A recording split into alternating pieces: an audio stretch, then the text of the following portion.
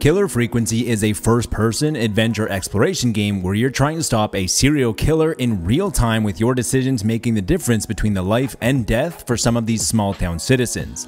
Fans of games like FIREWATCH and What Remains of Edith Finch are sure to enjoy this adventure game with a different spin. You play as Forrest Nash, a once big-time disc jockey who finds himself at the bottom of the barrel in Middle America, spinning tunes on late-night radio against the backdrop of the 1980s using a cel-shaded aesthetic. You quickly become the last line of defense for the citizens of Gallows Creek, as 911 has now forwarded their calls to you at 189.16 KFAM.